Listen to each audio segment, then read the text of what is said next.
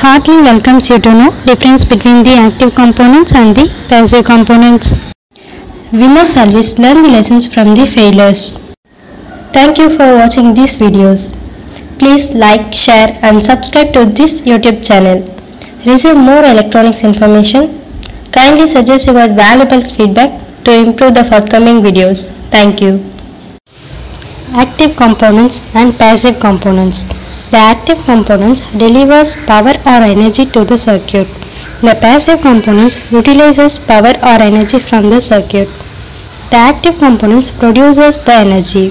The passive components stores the energy. The active component is an energy donor. The passive component is an energy acceptor. The active component is capable of providing power gain.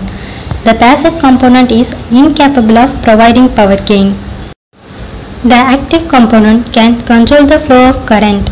The passive component cannot control the flow of current. The active component requires an external source for its operation. The passive component does not require an external source for its operation. The active components produces energy in the form of voltage and current. The passive components store the energy in the form of voltage and current. The active components cannot store the energy. The passive components can store the energy. The active component is non-linear. The passive component is linear. The active component is unidirectional. The passive component is bidirectional.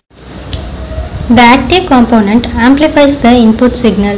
The passive component does not amplify the input signal. The gain of the active component is more than 1. The gain of the passive component is lesser than 1. The active component acts as a heat source.